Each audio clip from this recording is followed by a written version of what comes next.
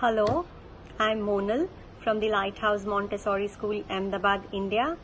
Hope you all are well and safe at home. Today, I'm going to read to you the last story from the Moral Story series. The title of the story is The Town Makeover. Noah Learns About Pride. A gentle introduction to the idea of pride. This story explores the value of getting involved in our local community and being proud of the places where we live and we work.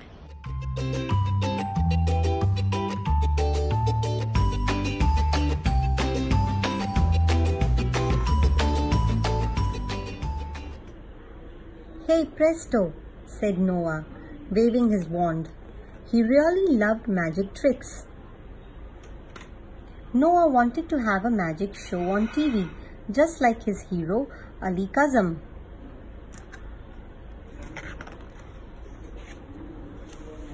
Noah never missed Ali Kazam's magic show. It was the best thing on TV. Then one Sunday evening, Mum had great news. "Ali Kazam is coming to visit our town," she said. Noah couldn't believe his ears.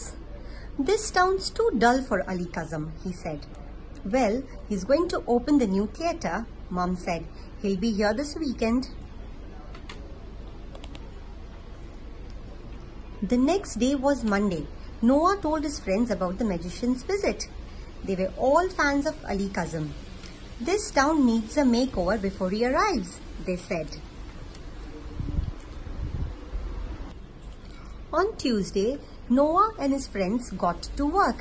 Their parents helped them pick up litter. "Wow," said Noah when they had finished. "The town had never looked neater." On Wednesday, there was more to do. They tidied their gardens and painted the fences.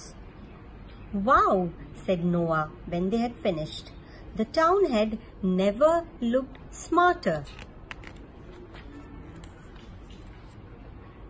On Thursday, they decorated the theatre with balloons. "We must welcome Ali Kazam," said Noah. "Wow," said Noah when they had finished. "The town had never looked better."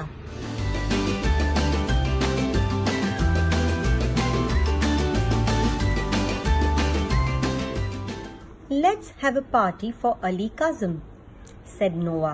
So on Friday, they cooked lots of cakes. "Wow," said Noah when they had finished. He had never seen such tasty food. On Saturday morning, Noah jumped out of the bed. "I can't wait to meet Ali Kazam," he said. But Mum had bad news. "I'm afraid Ali cancelled his visit," she said. Noah was upset. The town had worked so hard and Noah didn't want to call off the party. "We can have fun without Ali Kazam," Noah said. "We don't need a magician to be proud of our town." So the party went ahead and everyone had a fantastic time. But then there was a bang and a puff of smoke. Ali Kazam had come after all. "I couldn't stay away," he said. "Your town is just amazing."